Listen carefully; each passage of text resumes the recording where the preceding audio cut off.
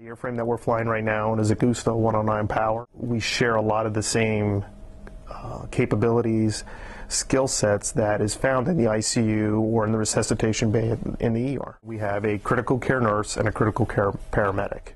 We could go from one shift taking care of, a 1 week old baby to the next shift taking care of an elderly person with an aortic aneurysm or something.